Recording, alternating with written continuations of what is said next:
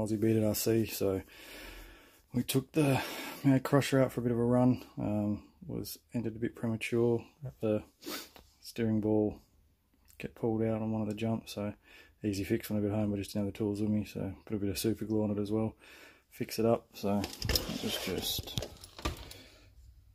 this part here popped out, so didn't have any steering. But other than that, she's holding up well. Good fun thing to drive. So it's only a short video, but you know what to do. Like, subscribe, leave a comment, let me know what you think. Hope you enjoy the video, guys. Bye.